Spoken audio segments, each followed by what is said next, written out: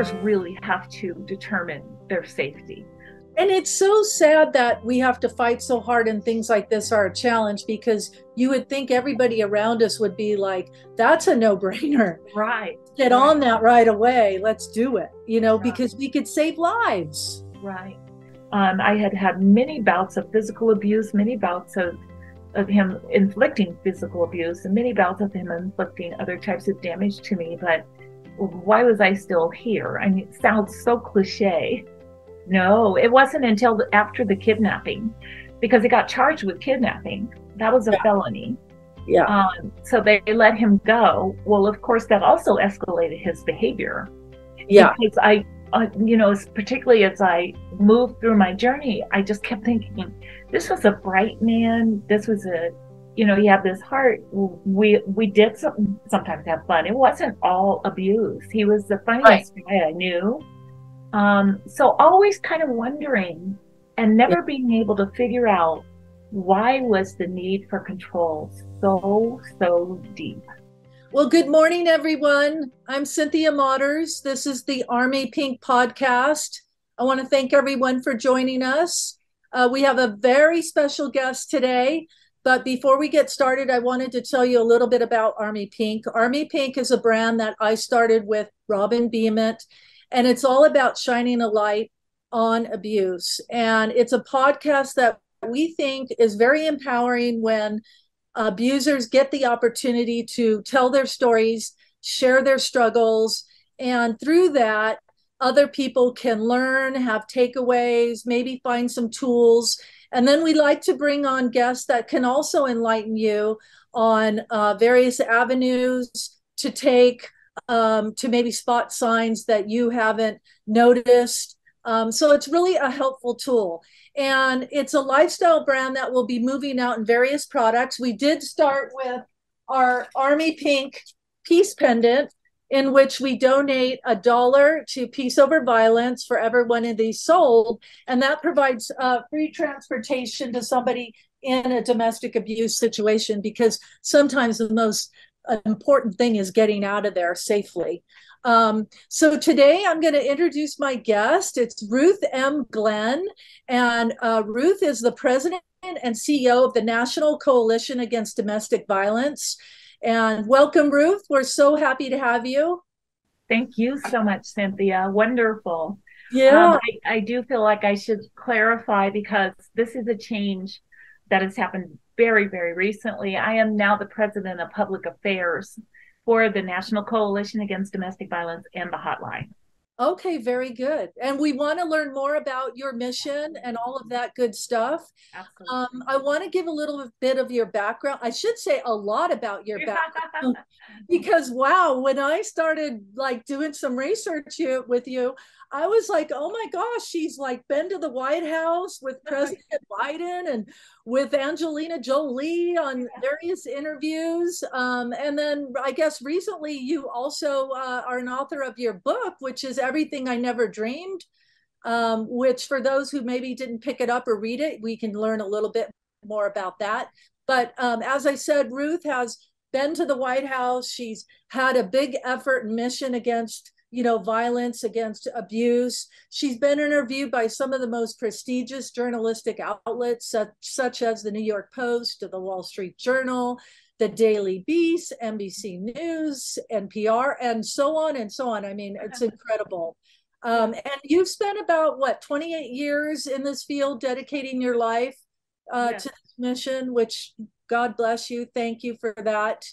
That's just amazing. And so with that, I think we should kind of go back to where it started. And, I know you've told your story a million times, but I think it's important for people, because when I was doing some research, I think you said that, you didn't come from this background. No. And so this was unknown territory. So I think it kind of caught you off guard, like, what is going on here? Right. Absolutely. So with that, well, let's do that, talk about the story, and then we can go into some of these other segments. Absolutely. So to provide you with the short version, I was 16 when I married my husband, or 16 when I met my husband. We got married when I was 19. The violence commenced almost immediately. I was with him for about 13 years. The emotional and psychological abuse were probably the most damaging to me. I know they were actually, but there were all types of abuse throughout that relationship. I had someone who approached me when I was about 30 who said, I think I know what's going on for you. I think it's domestic violence. If you need anything, you let me know. I left him, but it didn't do it immediately because I was that fearful. I was going to say because you thought it might be getting better, or you could make him better. I thought I could make him better up to that point. Absolutely. I endured that for 13 years thinking this is going to get better, trying to figure out what I was doing wrong and all of those kinds of things that happen for victims of domestic violence.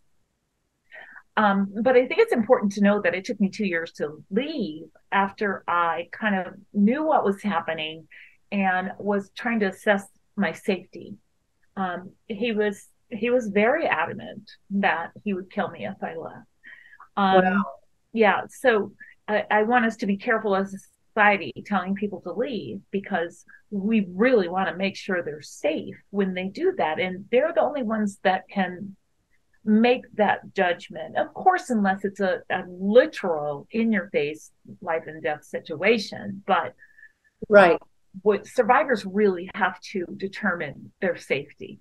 I left. That was in 1991 or two. I'm sorry, I don't remember. I'm awful at dates. I usually have to call my girlfriend and say what happened. And I'm sure it's a result of the trauma, but dates are really hard for me. But anyway, 6 months after I left him, he kidnapped me at gunpoint and held me for 4 hours. I was able to lie my way out of it. Wow. I would be safe. A couple of months later, he found me, followed me, shot me, left me for dead. I do want to reassure you and your audience that there were no lasting physical injuries. Thank God. Thank God. I was shot twice in the head and once in the arm. And I walked away with a skull fracture. And not to minimize it, I just feel very fortunate. And that was after you left, right? Correct. Exactly. Yeah. 8 months after I left. Yeah. 8. And I have our son, just to be clear about that. So the challenges of trying to keep him safe, trying to make sure that he could still go to school and knowing that all of this was going on in the background.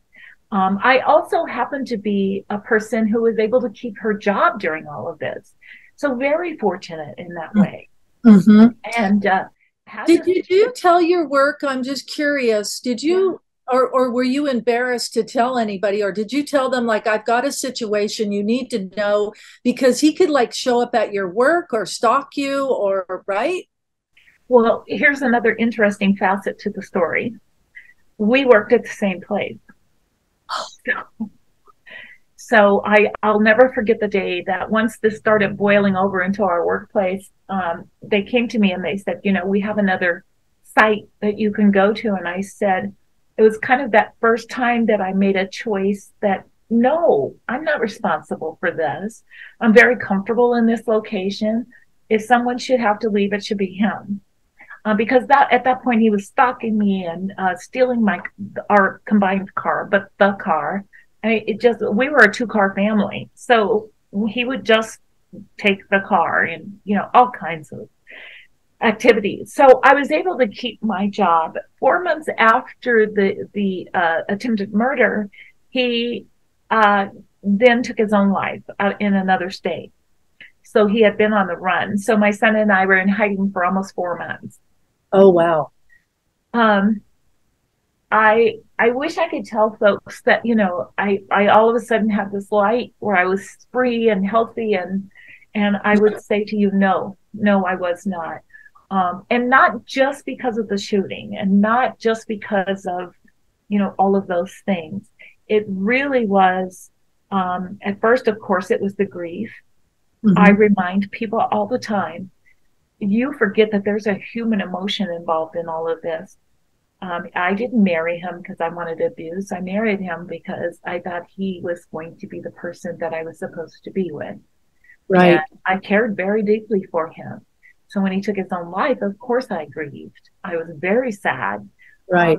And if nothing else, I was sad that he was a human being and decided that that was the way to still maintain that for me. Because was he going to go to jail? Did he know? Oh, yeah. Yeah, there was constant, and he didn't want to face that. He did not want to face that. It's really interesting that you should ask that question, because right after the shooting, of course, the detectives and the investigators asked me, you know, what should we prepare for? I said, you should prepare for him to take his life. I absolutely know that. Because how did you know that?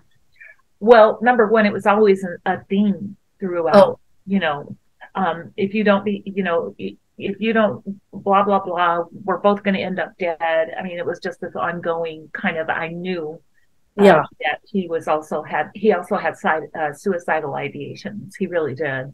Right. And I warned them. I said, when you find him, because now there's a national manhunt for him through the FBI and the whole thing. I said, if you find him, please sneak up on him, because if you don't, he will take his life. And he did. Yeah. Wow. So moving forward, about a year later, I was finally feeling like I had my feet under me. I decided, you know, there must be some reason why I lived through this. I had had many bouts of physical abuse, many bouts of him inflicting physical abuse, and many bouts of him inflicting other types of damage to me. But why was I still here? I mean, it sounds so cliche. Yeah. Why did I make it through? Right. Why did I make it through? Because let's be honest, many abuse victims do not. So I decided at that point to still have my same job, but working for the State Department of Human Services, but decided I was going to start volunteering for domestic violence. And that led you here. And that led me here. I also decided, because it was something he would never allow me to do, to go back to school. So I got my bachelor's and my master's. And before you knew it, 2 years or so after the incident happened, people began to ask me to speak. And I've never stopped talking about my own story. But of course, what I'm doing today is letting people have some insight onto victims into this. Yeah. And speaking of insight, just a couple of things to your story. Like, did he demonstrate any kind of abuse when you were dating, or did it happen after you got married? Remember, I met him when I was 16. Yeah. And I have to tell you, hindsight is 20/20. Yeah. Absolutely. But I was so in love. But when I look back, I go, there were these little things. Yeah. I wasn't able to put my finger on it. But, you know, and it wasn't like, you know, at night he turned into Dr. Jekyll. That wasn't it at all. What it was, quite frankly, looking back, it was the loss of my autonomy. You know, that feeling like, well, I don't know that I would have made that choice. And I'm sorry, I just went to the grocery store, or whatever those things are. Yeah. So yes, those were. And don't we, I don't mean to say like women or categorize us as women in a box, but back then, didn't we kind of think that, well, why didn't, you know, yeah, he wants to know where I'm going. He has every right. I'm the wife. He's my husband. Why did I take too long at the store? I could see, you know, you start rationalizing. Why didn't I get dinner on the table? You know, he worked hard all day. I mean, now we have a different mindset entirely. Right. Well, the jealousy, you know, I think that's the one that got to me. It's like, you know, I felt special because he was jealous. You know, yes. I wasn't, from my own perspective, I wasn't a very attractive young woman. And I had grown up in this house that was dysfunctional itself. I grew up with 6 brothers and, you know, all of those things. Well, oh my gosh, he's jealous. That's flattering. Yes. Yeah. So it was all of those kinds of things. You are absolutely correct.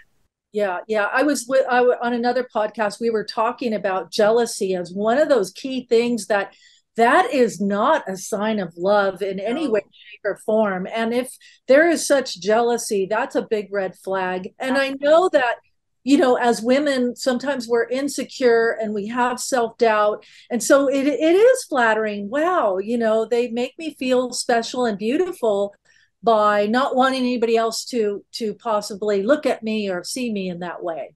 Absolutely. And with all of that, I'd like to say too that, for the longest, particularly when I first got in this work, there was a lot of victim blaming that I felt took place because people would say, well, we just have to work on their self-esteem, my self-esteem. Yeah. No, that's not the underlying issue. The issue is someone tapping into your low self-esteem and using that to abuse you. Right. So I always love to clarify that because it really is a victim blaming type of thing to say, well, if you thought better of yourself and you were more confident or competent or whatever it might Yes. be, no, no, No. Well, and I think also it plays into us saying, oh, well, what am I doing wrong? What's yeah, wrong with me? I'm causing this. absolutely, On the work front, in today's age, it seems like, and you know more about this than I do, there's zero tolerance. Like if there's a whiff of like domestic abuse, he would have been like gone. No, like yeah. moving him to another, like you're fired, buddy, you're out of here. But that wasn't the case either, right? No, it wasn't until after the kidnapping, because he got charged with kidnapping. That was a Yeah. felony. Yeah. So they let him go. Well, of course, that also escalated his behavior because there were only two things that he had control of at that point. And that was his job and me. Well, if you take one more element of his control away, I'm all that's left that he's struggling to maintain control over. And Yeah. I'm not saying that they caused that. What I'm saying is his mindset around it Yes. Yes. was I only have control. There's only one thing left that I can try to Yeah. regain control of, and that's her. Was he remorseful? Sorry. Did you guys have those conversations? No. No. So long story short, because I know we're limited on time, Yeah.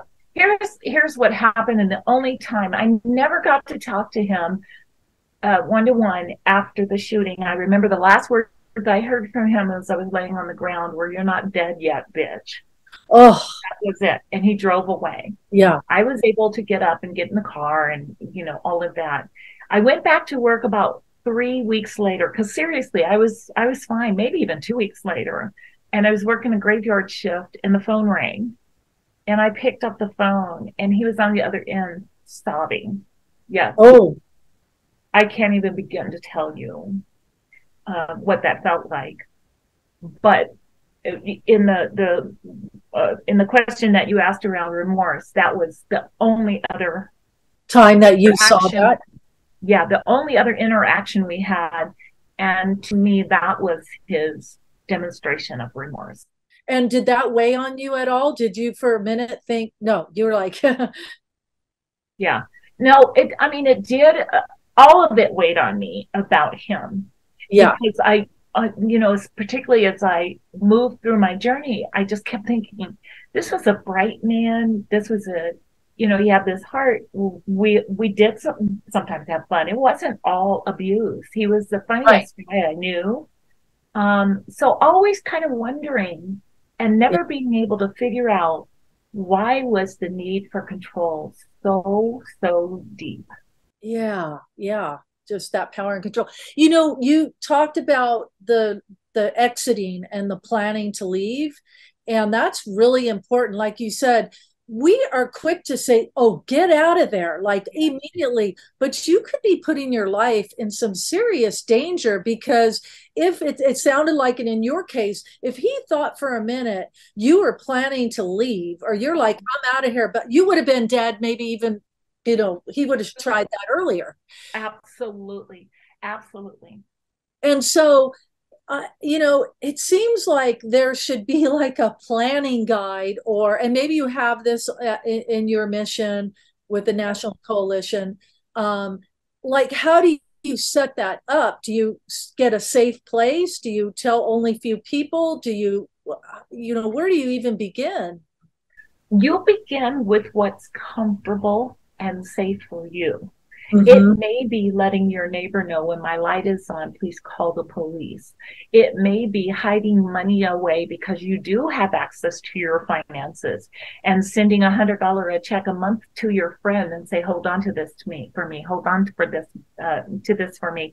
It may be, you know, I mean, there are stories abound. Sending your kids on vacation like they always go to camp and then you disappearing with them. You know Oh, what I'm saying? So there are many and various ways. What we suggest, and we have sort of a guide on our website, but what we suggest is look over that guide, do what fits for you. right. It is so very challenging. So you're not only talking about your safety, right? You're Right. also talking about what do I do about the kids' school? What about the fact that I don't work at all? What safe house is going to be safe for me and my kids and comfortable? I ask Right. people all the time, I say, because you know, they say, well, you can just go to shelter. Well, that might be an option. Yeah. But I ask any of us to, because we ended up in shelter twice during Uh-huh. that interim. Yeah. I ask people to think, how many times would you consider if somebody came to you and said, pack up everything that's important to you right now and leave within the hour? Yeah. That's a big deal. Yeah. It's huge. Yeah. You've got to remember to bring all your documents. You've got, you know, is that safe house far enough away?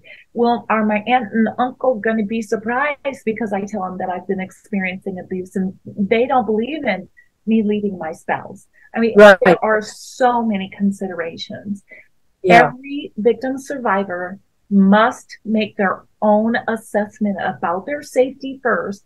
And then what is it that they need to do it not comfortably, but, you know, with some things intact so they can continue on.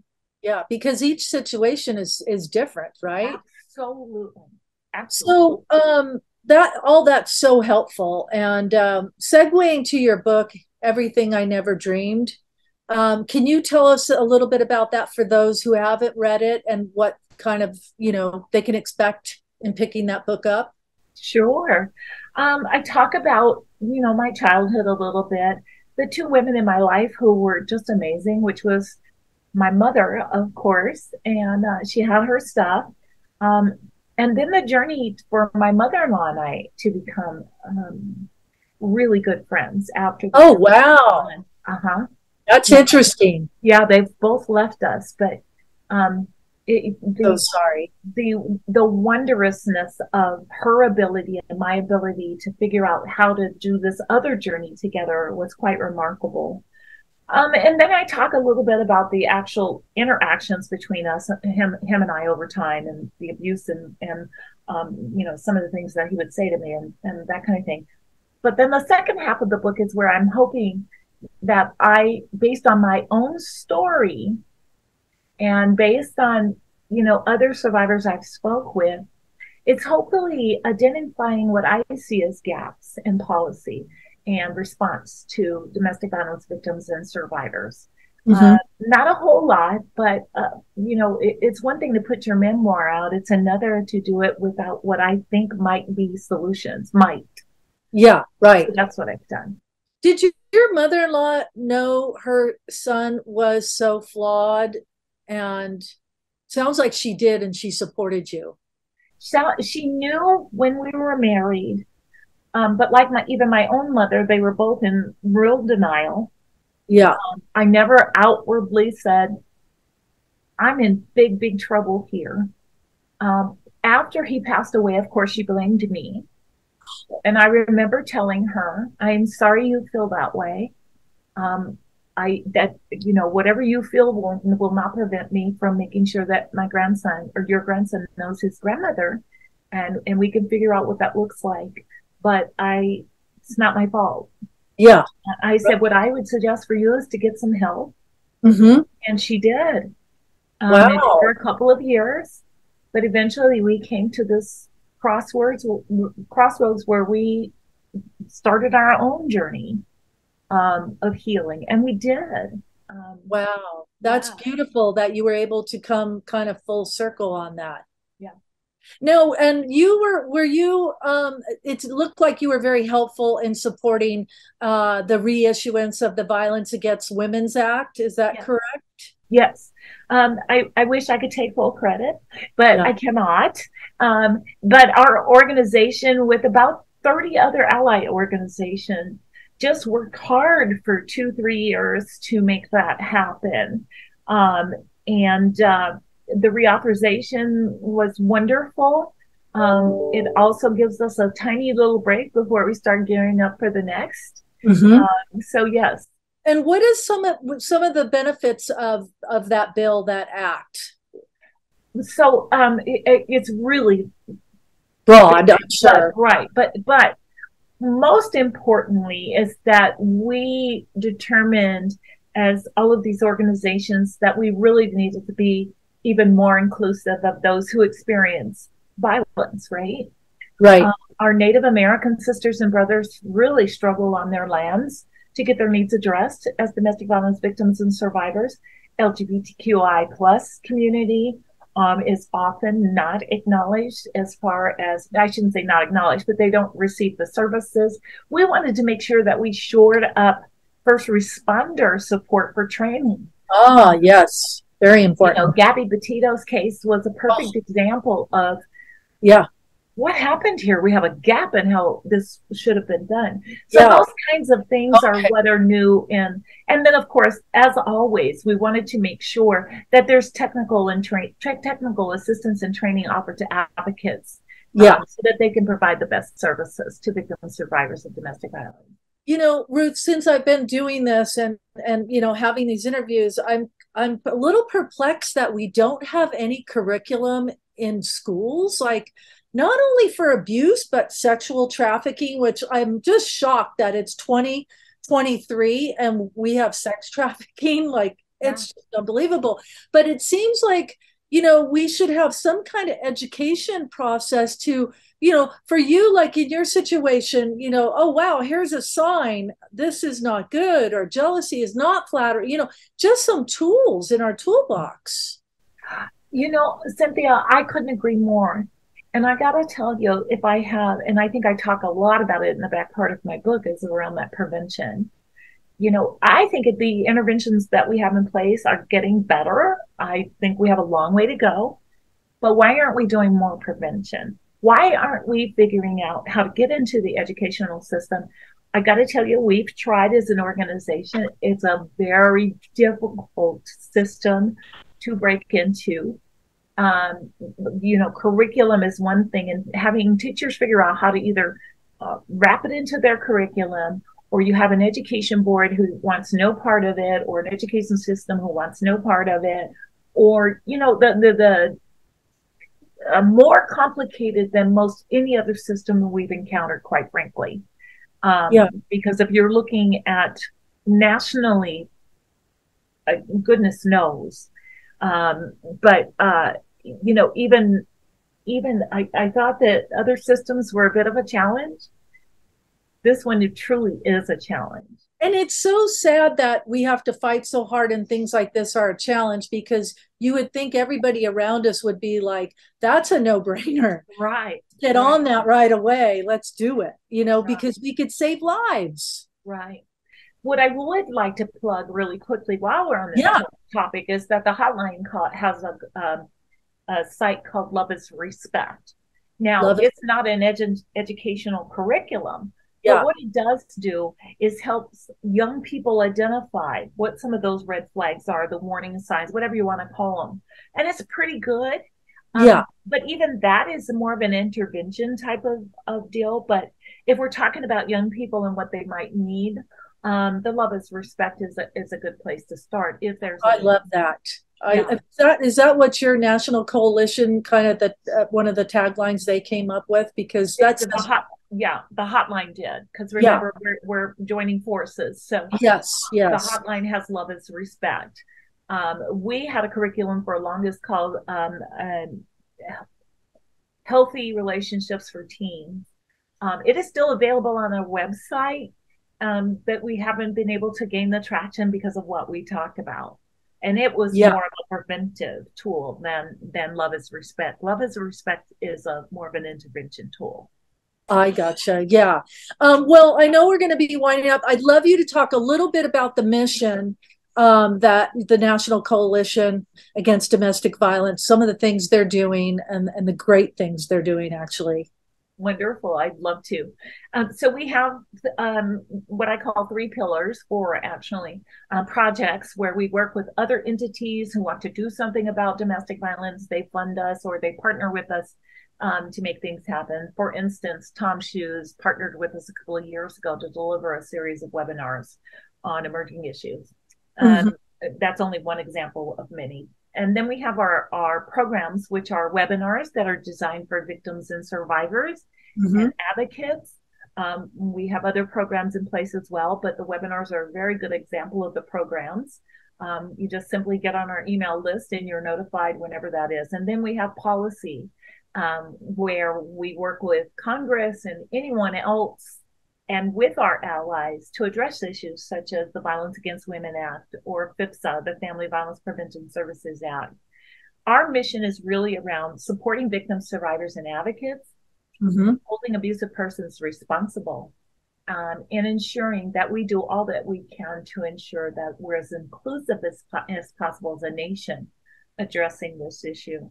Our top, as NCADV, our top priorities right now are the intersection between firearms and domestic violence. Okay, yeah. And ensuring that we do all that we can to not only ensure that funding remains in place, but if there are things that we can do to increase funding, support services for victims and survivors, we're going to be there front and center. That's great work. Wow. Thank you for doing all that and being a part and doing it for so many years too. Yeah, thank you. And I hope people will reach out and find your book. It sounds like it's a very valuable tool. And for everyone watching, you can go to www.ncadv.org, right? For more information and planning and guiding and webinars to help everybody.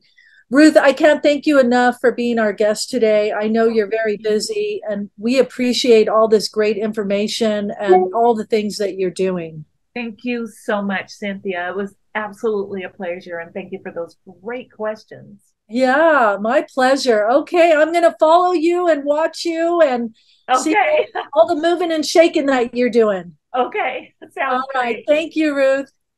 Take care. Bye-bye. Bye. I want to introduce our very special guest, and her name is Kathy Picard. And Kathy is going to share her own story. You're an inspirational speaker. 2 books that you've written. I love you so much. That and My Life with My Idiot Family, which I can't wait to learn about what that's going to be about. For abuse victims, it is incredibly hard to get that out. And in fact, they hold this in, and I didn't know this, for over 20 years or 25 years or something. Yeah. And it makes sense if you think about it this way, where the survivor actually has to be in a safe place. You have to have somebody in your network, somebody that you trust, that you're going to tell your story to. And then on the twofold, you need that other person to be that person to be able to help you, not to dismiss you.